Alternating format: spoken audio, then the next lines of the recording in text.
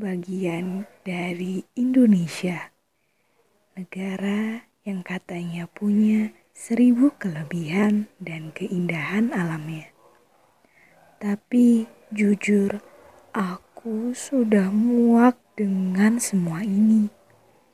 Masyarakatku tetap saja yang kaya semakin kaya dan yang miskin semakin miskin. Aku berharap ada suatu perubahan di negeriku. Aku, kita, kalian, dan mereka. Kumohon, bersatulah demi Indonesiaku. Sungguh, aku malu dengan negara itu. Mereka bisa maju, kenapa kita tidak?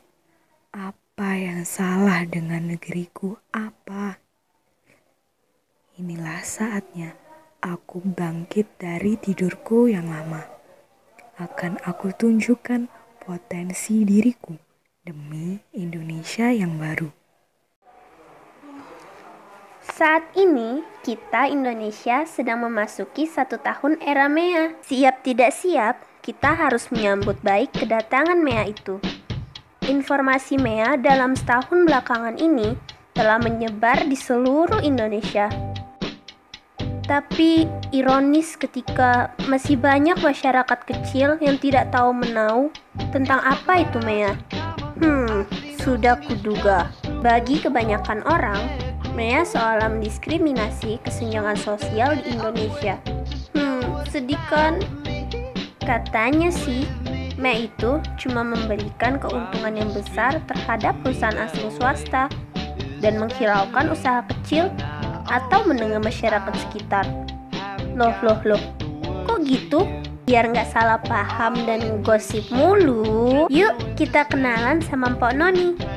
Mpok Noni adalah pedagang buah-buahan di pasar tradisional.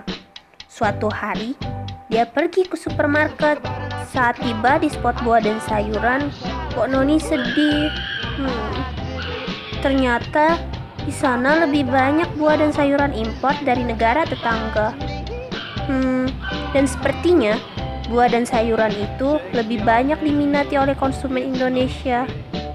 Ya, kalah saing deh. Tapi nggak selamanya dampak setahun MEA ini menyedihkan kok.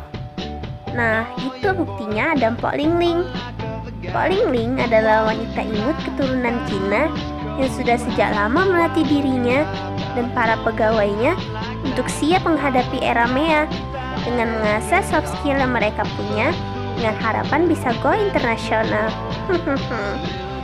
Yuk kita tengok perusahaan yang Mpok Lingling punya. Hai, saya Mpok Lingling. Kali ini saya akan berbagi tips dan trik untuk kalian agar bisa menghadapi MEA 2016. Saya adalah pengusaha kue di Kota Malang yang bisa dibilang cukup sukses. Dulu saya bekerja di perusahaan Astra, namun tidak lama kemudian saya mengundurkan diri karena saya melihat peluang yang besar ketika saya mengembangkan hobi saya, yaitu membuat kue. Nah, maka dari itu, Mpok Lingling siap banget menghadapi MEA, jadi bisa memajukan usahanya secara tidak langsung. Nggak sengaja nih, Mpok Noni sama Mpok Lingling ketemu di jalan. Ya, namanya mpok-mpok ya, sukanya gosip mulu. Cerita tentang dapur sampai ujung-ujungnya pada fenomena MEA loh. Mpok Lingling emang baik bingit, mau ngebantu jualan Mpok Noni biar berkembang. Ya, biar nggak kalah saing gitu di era MEA. Ngebantu dari sosialisasi apa itu MEA, sampai diajarin pengembangan soft skill. Nah, sekarang Mpok Noni bisa ngembangi usaha apelnya. Doain ya, supaya bisa go internasional kayak Mpok Lingling. Emang soft skill itu kunci utama dalam menghadapi era MEA ini. Gimana enggak? Masa iya kita mau kalah saing sama negara tetangga? Kita sebagai generasi Indonesia harus bisa mempertahankan kualitas diri kita, entah dalam segi pendidikan, budaya, sosial, hingga tenaga kerja. Ayo, buktikan kesiapan kamu dalam menghadapi era MEA untuk tahun berikutnya.